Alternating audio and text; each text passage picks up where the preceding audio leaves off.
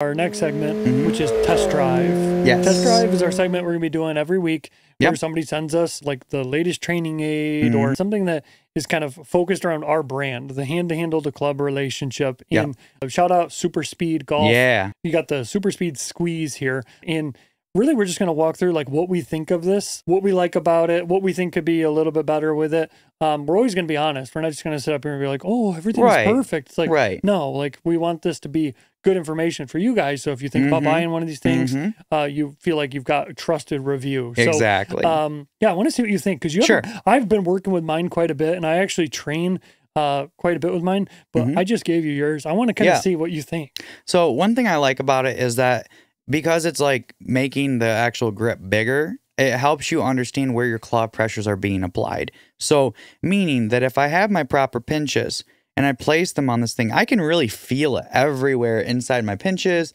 and like across my knuckle pads. Like it really does emphasize that. So it's a bigger surface area to concentrate your pressure. Correct. Perfect. And then the second thing I like about it is the added weight.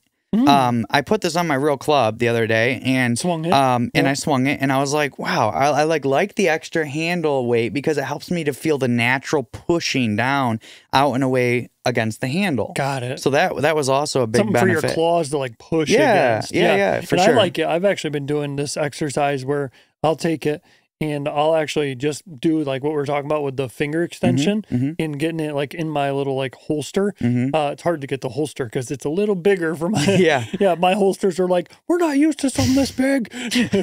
But it's real. I've been doing this drill where I take it and I like push my pads against it and flex my fingertips back. It's a better placement, like easier to do the finger extension drill. How's that? Exactly. The Pinches finger and finger drill. extension. Very good for that. Exactly. Very it's really good for that. And it's a little extra heavy, so you have to really keep those pinches good. I will say though, like this thing is a workout though. But what we don't want people to do though is that we really want people to understand that just because it's bigger and it's titled Squeeze, don't just grab it. So we're like not. I mean, here's the thing: is that if you grip this thing, it's like most people don't understand the proper pinches, and how to the proper claws, the pressure, right? Correct. So if we were naturally going to grip this like with a weak grip, because that kind of would make more common sense to most people if they didn't understand this. Exactly. Used a big you would grip it on the sides like this more, and then try to squeeze your elbows against it like this, thinking, oh, that's it. Right. But the problem is that this might help you with understanding how you're concentrating pressure against the sides of the handle, but it's not really beneficial when you actually go to grip your club because this grip is not going to be that big.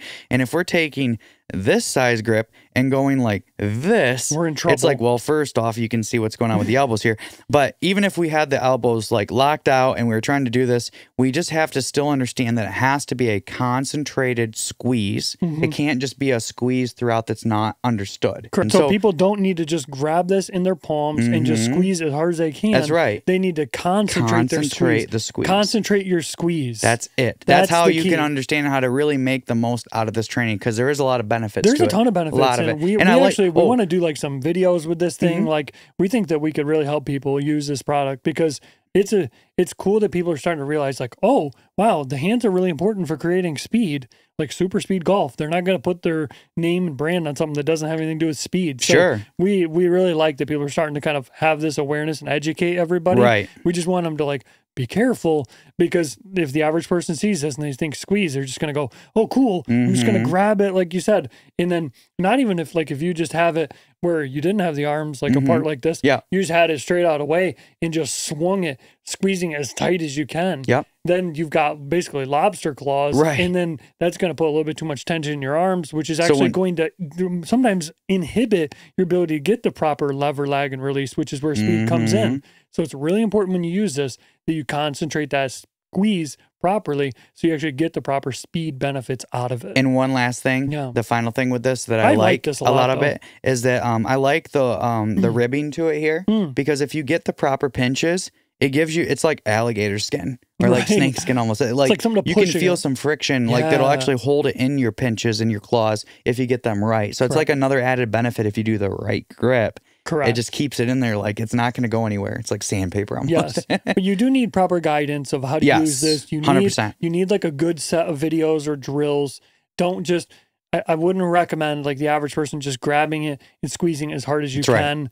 It will increase your hand strength, but whether or not that's actually effective with how you're actually going to use your hands in the swing, like I think you should train with how you're actually going to concentrate the pressures against your own handle in your golf swing. So if you're just squeezing your club as hard as you can, okay, when you grab your golf club, if you try to kind of have those same principles, I don't think you're going to have the best effect of creating speed. Well, and the reason that they brought this trend out is that they proved that the best golfers in the world, and also long drivers had the highest concentrated pressure against the handle. Correct. PGA Tour pros were a little bit less for the average guy.